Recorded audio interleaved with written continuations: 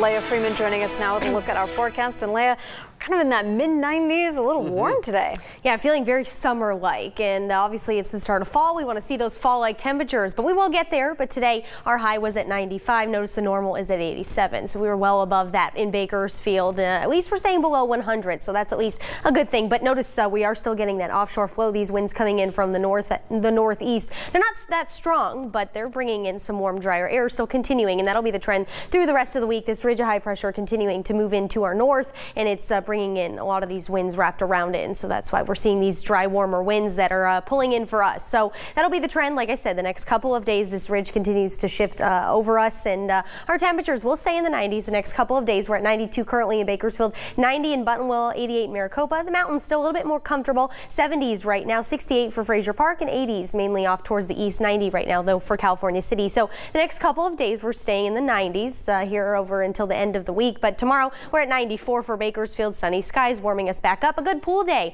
for those of us in the South Valley. Even the Kern River Valley could hit the pool as well. 86 up there.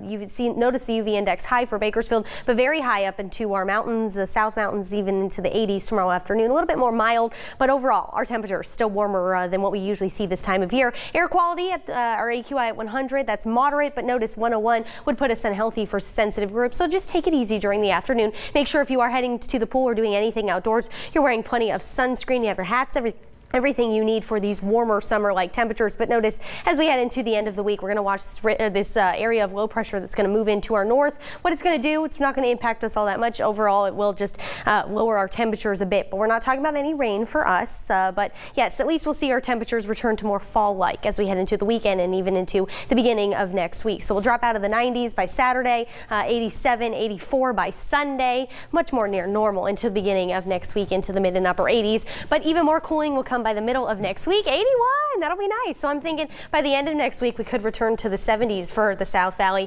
Kern River Valley, 80s into the start of next week, 70s by Wednesday. Tehachapi, Fraser Park will drop then into the 60s. So overall sunshine. It's going to stay dry, no rain into the next week, but at least the cooling is in our forecast. Yeah, I'd say 81 is definitely fall-like for Bakersfield. What's wrong with the 80s? Yes.